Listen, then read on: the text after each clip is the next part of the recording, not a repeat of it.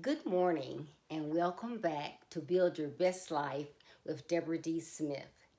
Earlier this week, I had a segment talking about work ethics, but I did a deep dive into why the time that you put in on your job, being on time, being in place, why that matters in establishing good work ethics. Today, I'm going to dive into the integrity piece of your work ethics. As I've said before, it takes 1 second to ruin a reputation, while it takes blood, sweat, tears, and years to build or rebuild a good one. So if you have established a good reputation on your job, you don't want to jeopardize that. Or if you're new, starting out, you want your employer to feel like that you are a person of integrity and you are a person that can be trusted. And this comes into play in a lot of different areas on your job. First of all, are you dependable? Can your employer depend on you coming to work and putting in a reasonable day's job? Can they depend on you to come to work and not call in every Monday? Every Monday you're sick. Every month someone in your family, immediate family, dies. Every 2 to 3 months, a grandmother has died, and they're wondering, why does that person have so many grandmothers? Oh, well, my parents remarried. Are you dependable? Can you be trusted? Can you be given a project to work on, knowing that the deadline is October the 28th, and your employer can give it to you knowing that you are an employee that will work on the project, get it done with quality work, and get it done by or before the deadline. If it's impossible, you will get with them and explain why. Are you a person of integrity?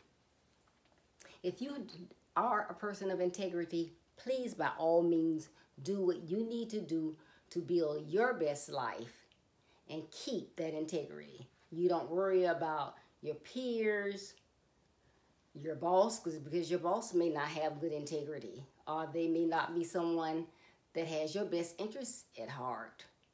It could be someone under you. You may have people reporting to you. But you are your own person. You want to be responsible for yourself. It's up to you to build your best life. So whatever you have to do to show that you are a person of integrity, you need to do it. It's all a part of having good work ethics.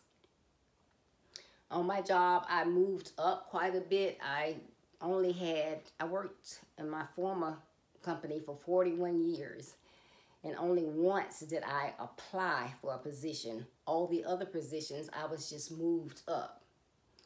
That was because I had people in my past, I had mentors, my mother, teachers, that instilled in me, you always do a good job, whatever you're doing. So I always worked hard. I was raised, you got a job, get up and get there on time. So I was always on time, did what I was supposed to do. If I had questions, I asked those questions. So I actually just moved up, continued to move up, and end up in as a senior director at my company. So you're not going to start day one with all the experience in the world, but you have to show people what you're made of, what qualities you have. It's up to you. So again, the work that you do, you want it to have good quality. You want them to know that you can be trusted. While you're supposed to be performing your work, you're not going in the stock room, seeing how many boxes of paper clips you can get, or how many pads of paper, or how many copies you can go and make. You're doing your work, you're getting your work done. Not to say that you don't need some downtime. You're going to have some time that you need to stop by someone's desk and just, let it out for a minute, or Take a walk around your floor or do something. I'm not saying you got to stay at your desk and you're just going at it all day long. I'm not saying that. But you do want to put in a good day's work. You want your boss to know that you're dependable. You want them to know that you're a truthful person. You don't just call in, I'm sick. So when you call in, I'm sick today, I'm not going to be able to come in, then they can be more empathetic with you. They're okay. If that person is calling in, I know that something's going on with them because they don't just call in every Monday. And that's the type of employee you want to be. You want to work on those good work ethics. So we got our time down. We're going to be in place to do what we need to do. And we're going to be a person of integrity. We're going to do a good job while we're there and getting what we need to get done on a timely basis, putting in good quality work. We're not just trying to get pieces out or get something done by a deadline. But what we're producing is an excellent product. It is what we were asked to do, and we've done it, and we've done it timely. You still have to think. So if you're told to stack 10 boxes 20 high, and you know that that's literally impossible, then you go and you say something ahead of time. You know, I sat down, I've looked over the instructions that I was given. Is this correct?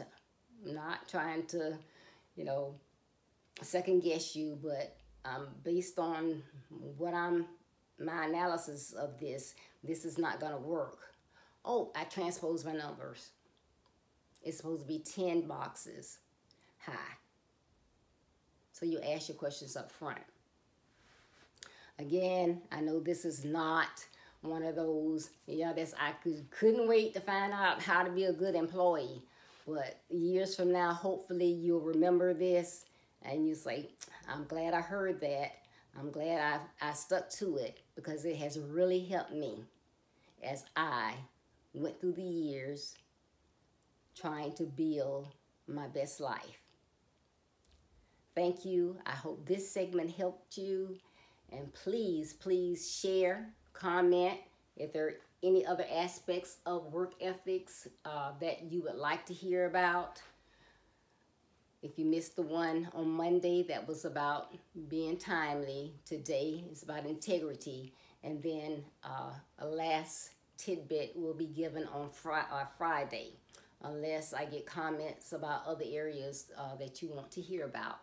So please comment, share, and please tune in on Friday. Thank you for tuning in to Build Your Best Life with Deborah D. Smith, and I look forward to other segments with you. Have a wonderful day.